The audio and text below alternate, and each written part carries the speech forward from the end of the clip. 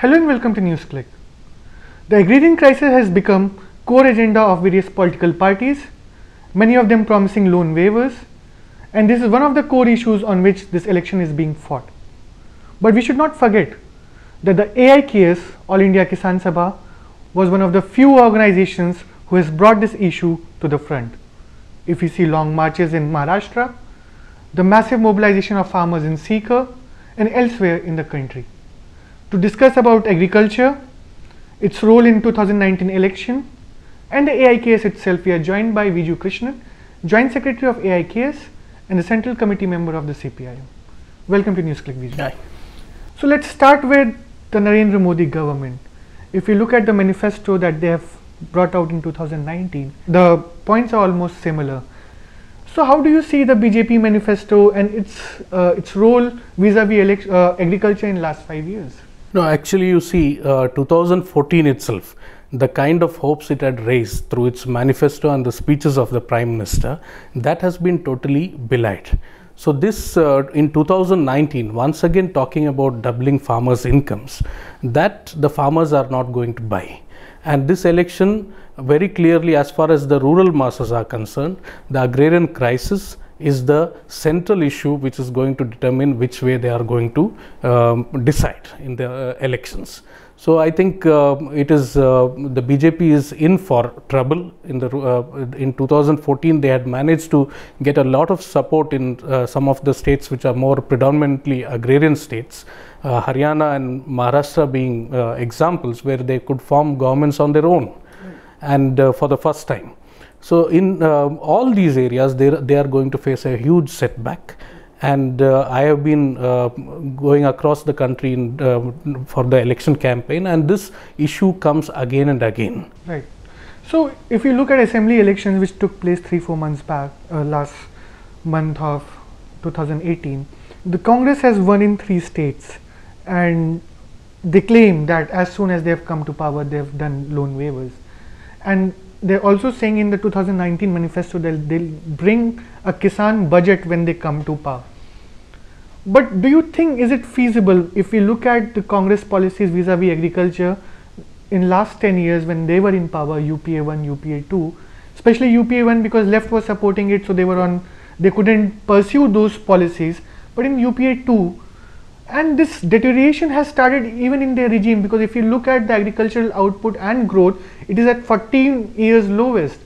So it has started long back. So do you think Congress manifesto is feasible when it comes to agriculture? No, actually you see the last 5 years, our allegation against the BJP has been that they have been carrying forward the neoliberal economic policies at a much faster pace. Plus cow. Yeah, plus cow. And what we find is it has been promoting corporate profiteering, and the market forces have been given a free hand. Now, if you look at the Congress manifesto, it says the Congress economic philosophy is guided by open market liberal economy. It would be an open market liberal economy, and it accuses the BJP of actually reversing the clock of reforms, and goes on to say that the Congress is going to further remove the regulations. It is over-regulated now. In fact, we have been saying that it is because of deregulation that the prices of inputs, agricultural inputs, seeds, fertilizers, pesticides, all have been increasing. Also of other, for instance, the petrol and diesel and those things. But the Congress now says that they are going to further remove these regulations. And as far as the trade policies, free trade policies, both have followed the same thing. Right. ASEAN free trade, now there is the regional comprehensive economic partnership. There is no difference in their policies on these 2 issues. Right. And also if you look at, they say that if you're not able to pay back the loan, it won't be a criminal offense, it will be a civil offense, as if that makes a difference. Because when it comes to the loans that are given to the farmers, I mean, there's no regulation on that as well. The Pradhan Mantri Fasal Bima Yojana, everybody knows what's the amount that is going to the corporates. So you think there would be any difference in terms of that also, because the policies are going to be the same, maybe renamed again? It is yes, the same thing in a new package you could find. And while BJP is talking about doubling farmers' incomes, it is sticking to the Pradhan Mantri Fasal Bima Yojana and so on. And it towards the end, it came with the Kisan Samman Nidhi. Right. So which is talking about 6,000 rupees for a farmer owning up to 2 hectares. And that in an entire year. In a year. So that would be about 500 rupees a month, 17 rupees a day. But let us see, if both these manifestos are silent on this C2 plus 50. Right. It is only the CPIM which is very clear that it will legislate, it will ensure, enforce this C2 plus 50 as the MSP. And in both these cases, if you look at the C2 plus 50, if that was given in the case of paddy, right, in most parts of India, farmers are getting between 800 to 1000 only, though the MSP of paddy is 1750 per quintal, because there is no procurement. In Kerala, it is 2350, now it has been increased to 2650. So even if you take a hectare of land, Bengal or Bihar, the production is around 4 tons per hectare. So the farmer is getting about 40,000. If it was 1750, it should have been around 70,000. If it was even 2350, let us not take the 2650, 2350, then the farmer in Bengal or Bihar would have got about 65,000 rupees more per crop. And it is in such circumstances he is talking about 6,000 rupees. And in all these manifestos, you don't find a way to make to address issues of like procurement, what is going to happen about it, the storage part of it, because all these things are also important issues. Even if the government announces MSP, if it's not being procured in the market, if it's not stored, then it doesn't. It is just notional. It is just notional. It is just on paper.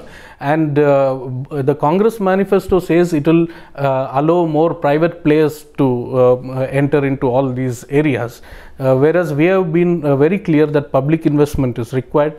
Cooperatives should play a role, and also the panchayats in procurement, because the network of procurement, it has to be much more wider. Just like the Kerala government has been trying to implement in last few years, right? Yeah, it is the Kerala government has that has helped in production of paddy and all that, some of these policies.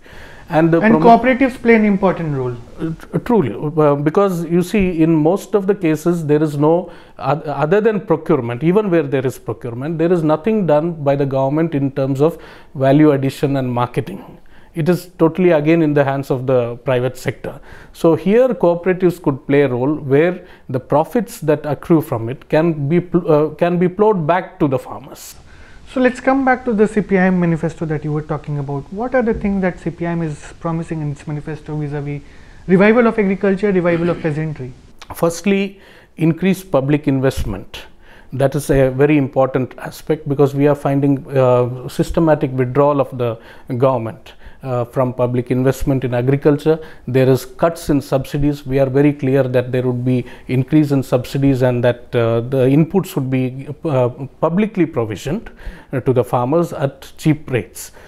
Very importantly, the demand of the farmers for a legislation for MSP, C2 plus 50, that I think only the CPIM is the only party which has very clearly mentioned that it would be enforced, and it would be legally binding to give this kind of a rate as the MSP. And we have also taken a position on loan waivers, keeping the interest rates very low. That is something which we have mentioned. Loan waivers is unlike what is happening now. It is more a palliative. It is important in when farmers are in crisis that there is a loan waiver, but the way it is implemented, we have seen in Uttar Pradesh, for instance, farmers people are getting 1 rupee or 5. Yeah.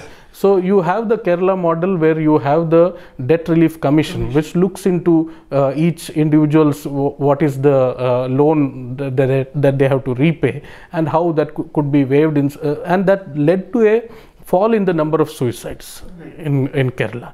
Wayanad had around 3,000 suicides. Now you don't find suicides in that nature anymore. So, I mean, there has been an argument that why should the loan waiver be given? Where will the money come from?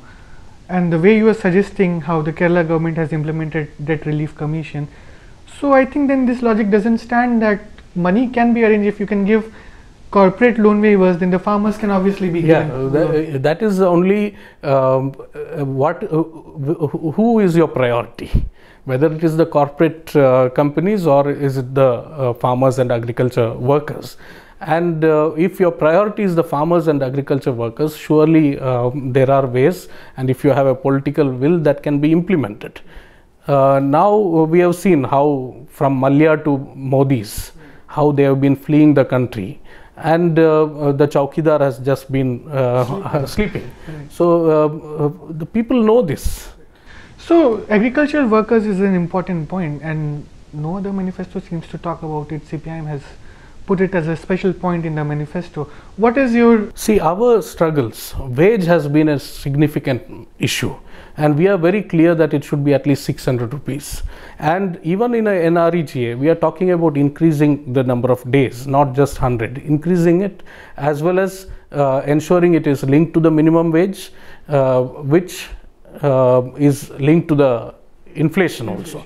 So that is something which only the CPIM has mentioned. Very significantly for the small and marginal farmers, there is also talk about a labor subsidy which the CPIM manifesto has come up with.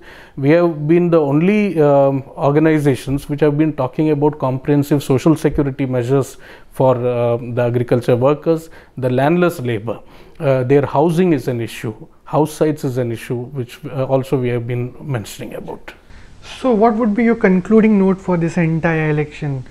You think that the BJP is on a losing turf because agrarian crisis has deepened in the rural areas, and that is where the maximum amount of votes are being polled? True. This is the agrarian crisis, and the way the BJP has handled it is proving to be the Waterloo for Modi and his team. And irrespective of different surveys, which have been again projecting, I think the farmers have decided, and that is going to show in the elections also. Thanks a lot, Vijoo, for giving us your time. Thanks a lot. That was Vijoo Krishnan for you. Keep watching NewsClick.